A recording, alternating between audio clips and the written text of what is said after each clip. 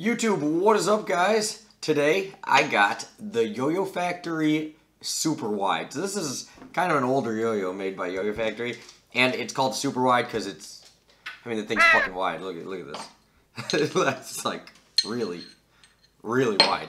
Kind of normal diameter. I'll put the specs on the screen. I don't have the box. This was actually sent to me from Tom over at Throws and Brews on this big like random mystery box he sent me. And so thank you, Tom. Shout out to him. And really funny, it's got like little marker all over it where it's like got dings, like somebody, I don't know, they had to point him out with like arrows and circles, and it's kind of funny.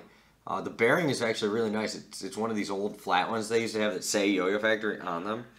So pretty cool. It's got white pads. I'll grab the camera, do some little close-ups before we play with it.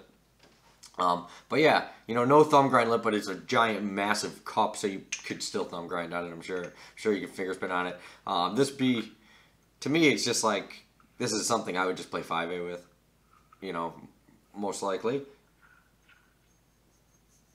But yeah, actually kind of nice. I've always thought these were they look pretty cool and interesting. I never got my hands on one. I do think it's funny, though, how like when you compare it to like a new YoYoFactory, like a new YoYoFactory would never have this crap all on the outside where it says like made in, you know, wherever the hell it's made and all this shit. You would never, you know, here's like a new YoYoFactory, you know, it's got like two little logos on it. That's it. But yeah, really cool, unique design.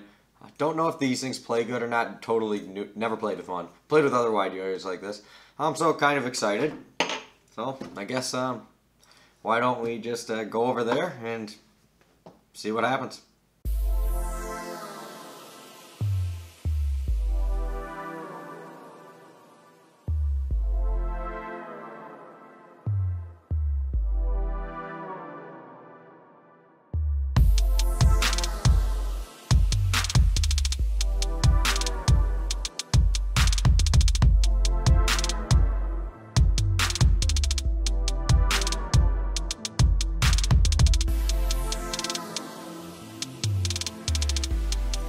Okay, let me start off by saying this yo-yo, it's like 10 years old. It was made in 2010.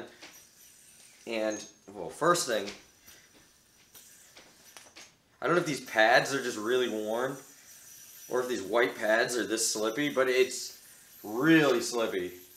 But I like my yo-yos, like, I don't know, a lot more snaggy than this.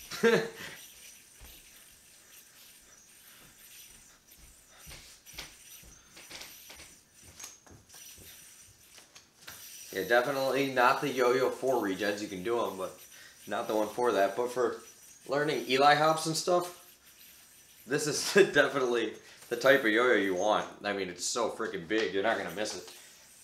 For learning, like, this would be great, too, if you're, like, first getting into unresponsive, and you just got to get used to, like, landing the trapeze, like, landing the double or not. Well, some of these tricks will actually be harder because you'll accidentally hit two strings. But for the most part, just learning how to, like, you know, do your basic back and forths, your basic hops, your basic whips. Like, this thing is super easy to whip on. Also, too, the response is the opposite of snaggy, so you're not going to snag. But I'm having to concentrate really hard to get these binds to happen. And I'm feeling it slip out a little. I'm not getting as hard of a throw as I like.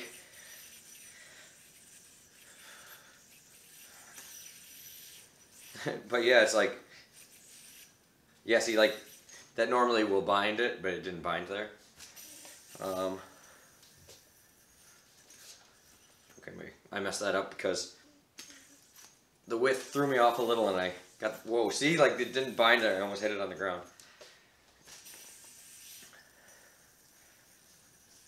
Yeah, you can finger spin, it just doesn't get these tight binds, you know, so it's hard to bind it. But that... And there's a flat bearing in there too. I could just put in different pads, or I could lube the bearing a little and fix that problem. But other than that, I mean, it's not a bad yo-yo. There is a vibe to it. Granted, this is a B grade, so I don't know if it always has vibe, or if it just has vibe because it's a B grade. What the deal is, I have no freaking clue. Oops. Yeah, but very, very easy to whip. Come on, my string's not cooperating with me here. Oh well. Yeah. Yeah, I hate the pads. Other than that, I actually really kind of like it. It's pretty fun. Besides it being a little vibey, like it grinds really good. The finish is good and everything. To me, yeah, I probably normally would use this more for 5A, but 5A I like my yo-yos even more I like them even more responsive because I learned 5A on like yo-yos that were responsive, like a Duncan freehands with like slim A bearings. So I hate playing 5A with really unresponsive yo-yos, but I'm gonna try it anyways. But yeah, if this had new pads, I wish. But who knows? Maybe just back in the day, these were the pads that YoYoFactory put in there because, or they're the original pads, and this yo-yo got a lot of use. I don't know. Because do they look that worn? Oh yeah, they're pretty chewed up. They're pretty worn. These, they actually look like the clear pads that got cloudy. So I think that these are just super worn and I should have put new pads in for the video. So it probably wouldn't be as bad as I'm making the yo-yo look. But anyways, let me grab slightly thicker string. I'm going to grab my Bubble Vicious. It's a little thicker than this. And we're going to put on some dice and we'll see what happens. Shit. Alright guys, okay, so let's see how this goes. This string is a little thicker, so it's still a little snaggy, but the yo-yo actually feels really good, weighted for 5A. Also too, yeah, I've always liked wider yo-yos like this for 5A in general.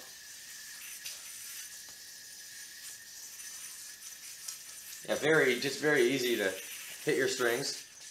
With this string, it definitely is playing a little better. But once again, I don't even think that's the yo-yo. I think that was just, the yo-yo is like heavily used. Who knows how many people have owned this thing. I don't think Tom was the original owner.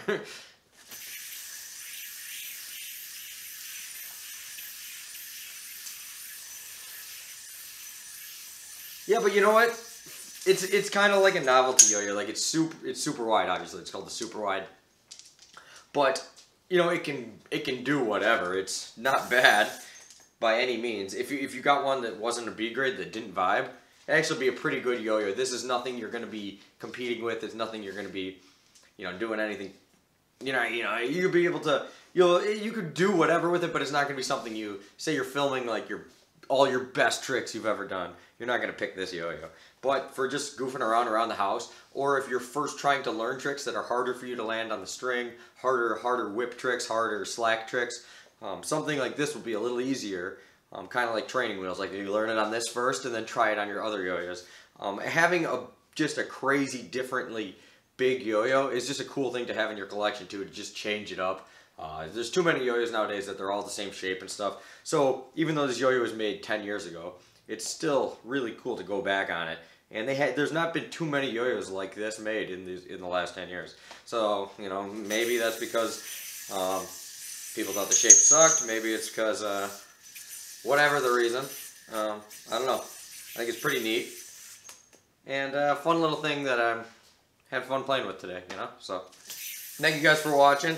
Let me know if there's any other weird yo-yos I've never reviewed that you guys want to see me review.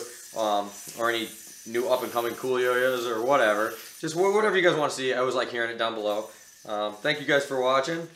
I'm going to keep playing with this thing a little bit, but I'm going to turn off the camera because I got stuff to do. So I'll see you later, and peace out.